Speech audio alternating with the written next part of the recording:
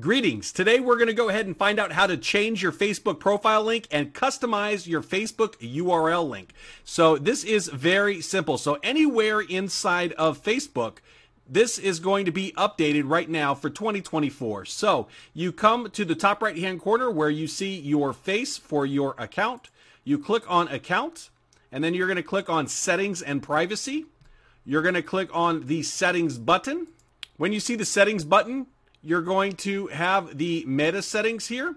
You're going to want to go ahead and see more in Account Center.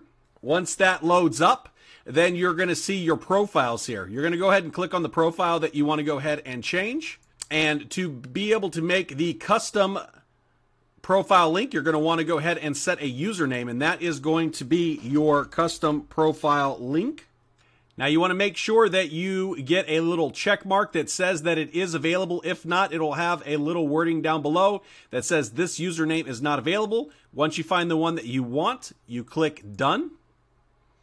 It's going to go ahead and load that in the background for you. So right here we see our username. And now you see when you go to my profile, we have the updated URL as opposed to the really long numbers and letters. So now you can actually send people directly to your profile URL with your name.